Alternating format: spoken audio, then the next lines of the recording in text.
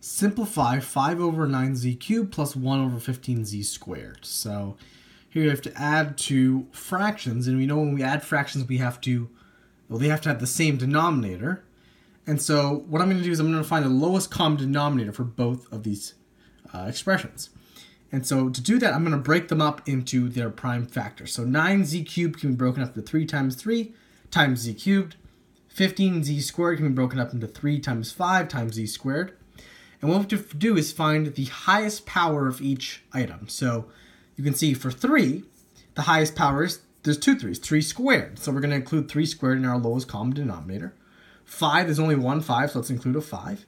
And for z, the highest power is z cubed, so we're going to have a z cubed. And so if we combine all these, our lowest common denominator is 45z cubed.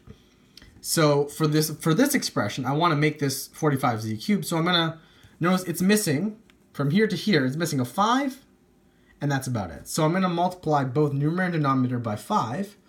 And when I do that, the denominator will become 45z cubed. Our numerator will become 25, 5 times 5. Now for the second expression, notice what's it's missing. It's missing a 3, so we have to multiply it by 3.